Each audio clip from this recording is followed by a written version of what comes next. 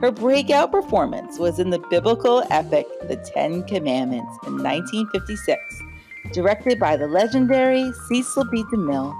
In addition to her portrayal as Mary Magdalene in The Sword and the Cross in 1958, she had additional leading parts in films, as in The Death of a Scoundrel in 1956, Band of Angel 57, and Flame of the Islands in 1956, while starring in the CBS comedy The Munsters 1964 through 1966 as Herman Munster's attractive vampire bride, Lily.